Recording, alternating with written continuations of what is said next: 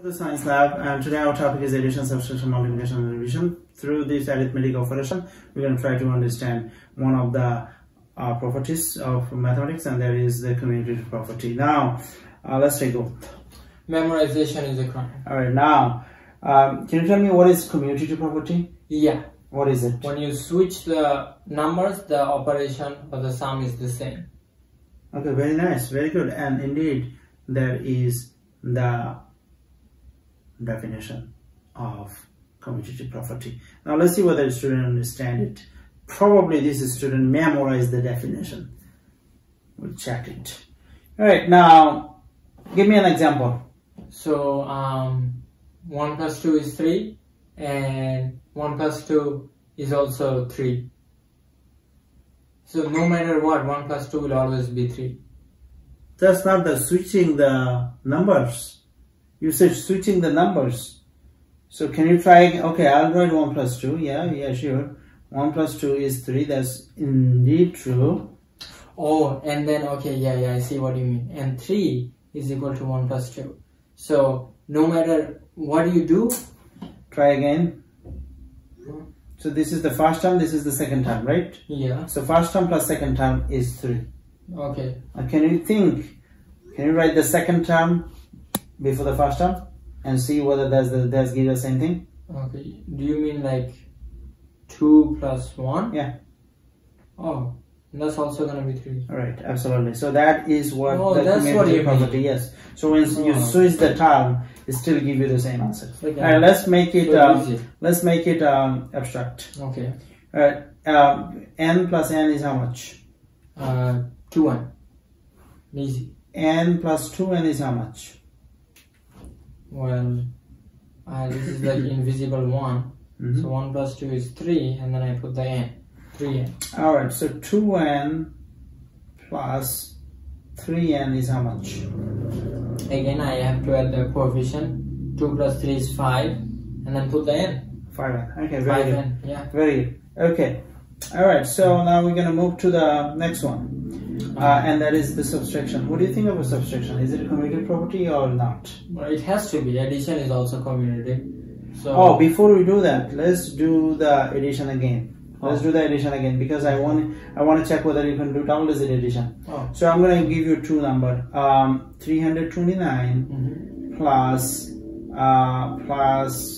53. All right.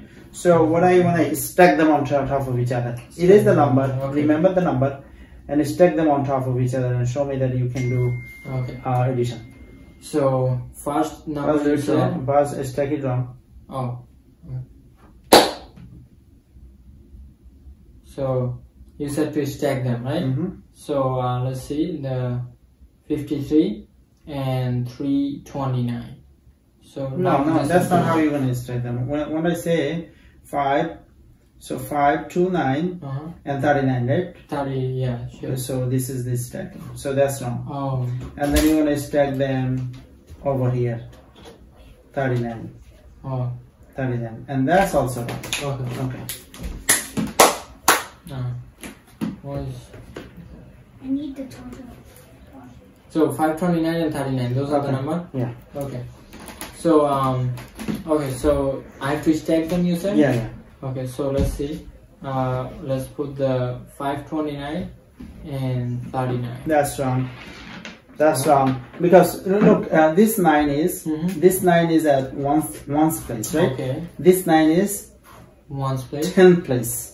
It's 10th place. This is ones, this is 10th, this is 100. Oh. So you should align them according to their place value. You have to align them according to their place value. Try again. I see what you mean. Try again. So let's see. Now I'm gonna try again. 529. And you said align according to place value. Yeah, align according to place value. I'll put 39. Yes, you did in fact align according to place value. Let's make it change just for this 29. There doesn't have to be the same number to be aligned. Oh, okay. This can be 1. That can be 1. Yeah, that can be 1 and still align on the same. And because this is 1's place value, this is 1 place value. Okay. This is how many group of 1? 1. This is how many group of this is how many group of 9? Yeah, how many group of 1? 9. This is how many group of 2? This is how many group of 10? 2. This is how many group of 10? 3. This is how many group of 100? 5. Okay. Alright, go ahead. So first thing I'm gonna do is add up 1 and 9. Alright. So 1 plus 9 is just gonna give me 10.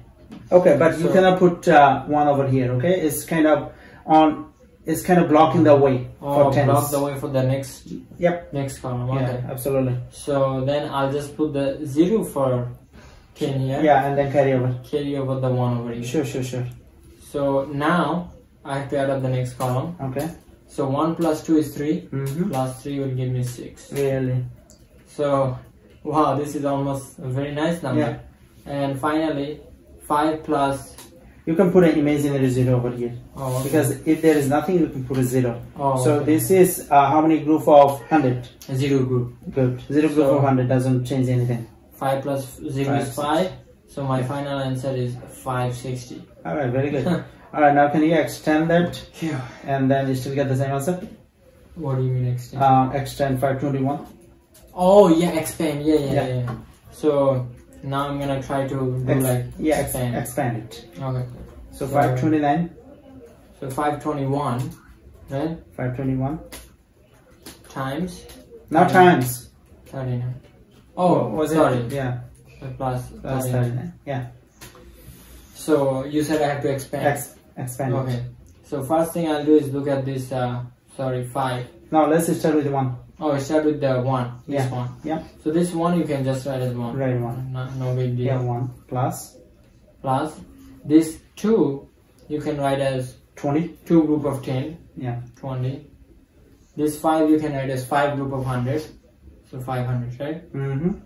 Okay. So that's it for 521. Right. Okay.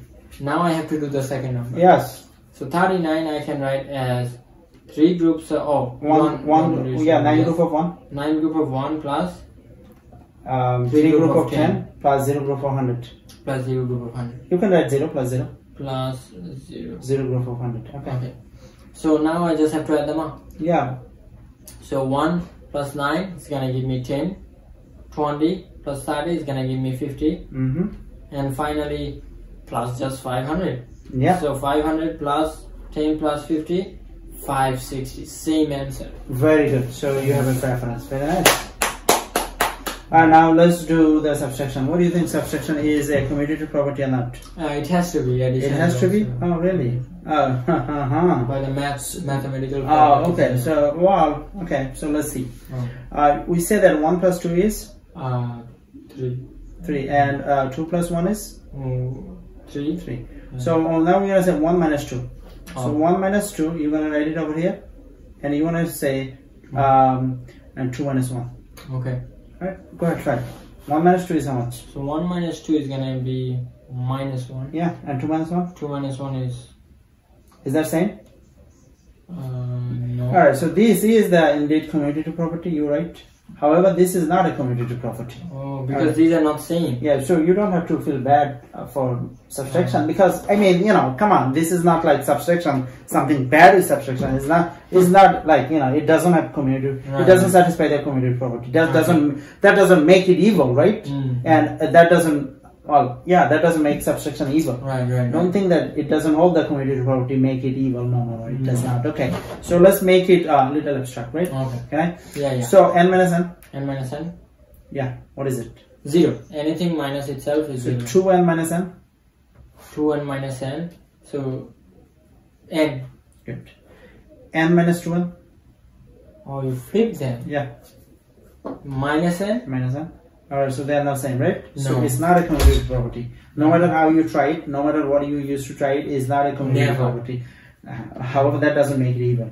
Maybe it makes it evil, who knows? But it's not commutative property. Okay. So now let me give you two numbers. 539 minus 35. Big number. Alright, minus 35. Okay. So go ahead, do it. Okay. So you can stack them up. Stack them up. It is this. So now I know the right way to stack up. So 539. Hopefully, yeah. 539 minus 35. Ah, very good. So Alright, stack them so up. 9 and 5 on the 1 place value. On the 1 3 and place 3 value. are 10 place value. 10 And place 5 is on the 100 place value. Never forget to put 0 over here. And Oh, okay, good. Try. Okay, so first things first, 9 minus 5. So 9 minus 5 is pretty easy. Sure. So 4. Mm-hmm. Next up is 3 minus 3. Mm-hmm. 3 minus 3 pretty easy, 0. Mm-hmm. And 5 minus 0, pretty easy, just 5. Alright, now let's say 35 minus 539. Well, no, I'm going to give you something else. I'm going to give you 5, 1, 4, and then negative 39. Go ahead. Let's just, if I could do the last one, I can do this. Hopefully. So again, I have to start by the first column. Yeah, sure. So 4 minus. Yeah, I that's can't right. do this one. You put Yeah. So you have to borrow I have to borrow. Oh, from the neighbor. from the neighbor. So Look at the neighbor. look at the one. Yeah. This one I'm gonna take away Take away 10. Yeah, 10. Very good. Take away 10 because it's 10 place value. But write 1. But write 1. Yeah. So If you take away, yeah. So if you Very take good. away, it is 10. right. One group of 10, One and group you of take 10. away 10. So then Then how get many? zero. How many group of 10? Zero group of 10. 0 group of 10. So yeah. you say 0 group of 10. That's what we are telling ourselves. Right. And then we're gonna put it over there. And then put a kind of 1 over Oh, here. 1 over there, right? Okay. So now instead of 4, now I have 1. Yeah. Or rather 14. Yeah, 14. So now I'm going to do 14 minus 9. Yeah, it's how much? It's going to be 5. Very good. Now 0 group of 10.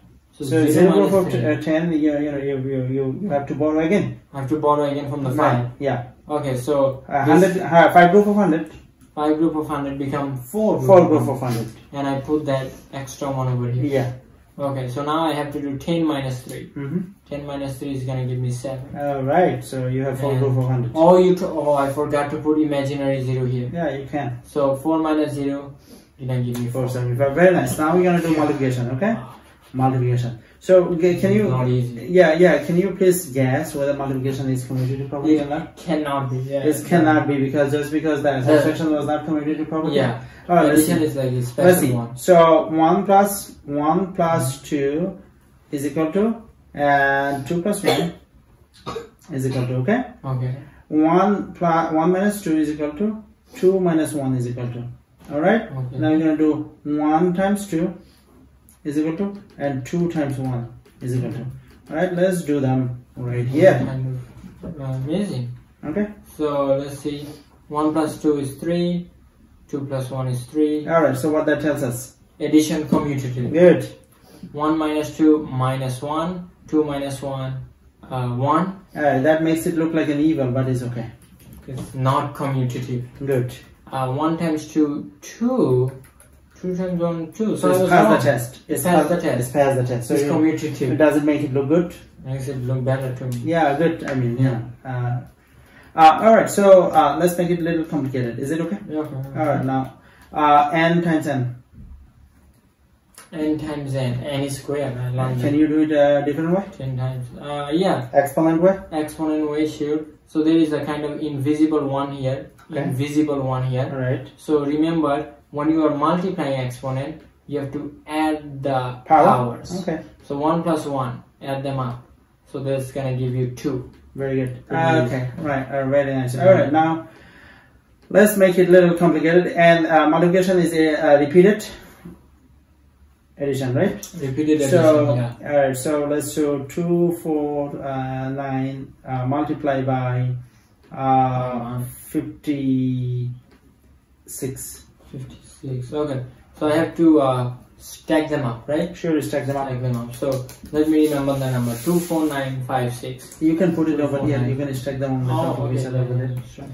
So 2. Yeah, 4. please don't take that much space. Oh, okay. 2, 4, 9, and 56. Go ahead. 56. Okay. So first thing I'm gonna do, 6 times 9. Alright, So 6 times 9 is gonna give me 4. Mhm. But now I know not to put the 5 here. that's true. That blocks the next column. So I'm gonna kind of carry the 5. Yeah, please do. Carry the 5. So now I'm gonna do 6 times 4, which is 24. 24. But don't forget to add the 5. Right. So that 24 gonna become 29. And instead of carrying a 5, now I'm getting a 2. Mm-hmm. It's kind of like extra baggage.